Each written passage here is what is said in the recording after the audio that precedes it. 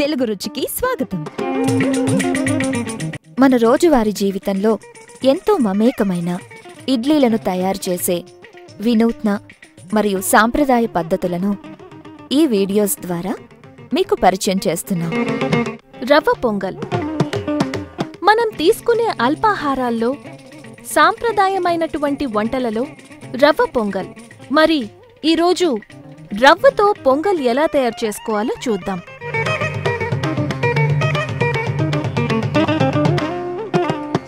ముందుగా ఒక కడాయిలో నెయ్యి,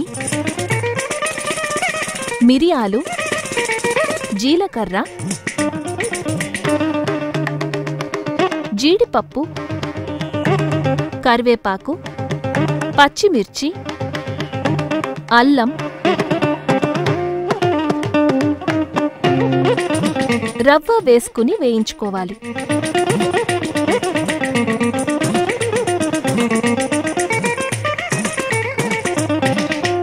ఆ తర్వాత అందులో నీళ్లు,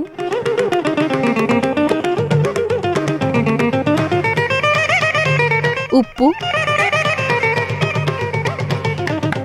ఉడకపెట్టిన పెసరపప్పు వేసి కలిపి కాసేపు ఉడికించుకోవాలి. ఈ మిశ్రమాన్ని ఒక ప్లేట్లోకి తీసుకొని